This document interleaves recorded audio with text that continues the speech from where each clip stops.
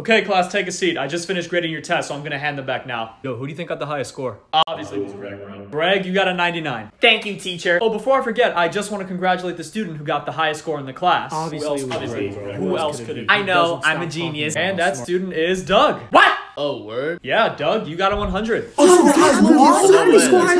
a minute, this isn't right. Teacher? Yeah, Greg, what's up? How did Doug get a higher score than me? That's impossible. Greg, relax. It's only 1 point. You both got an A+.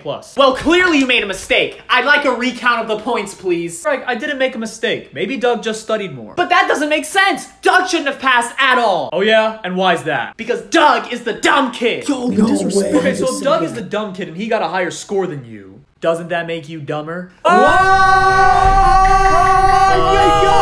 leaving. This is great.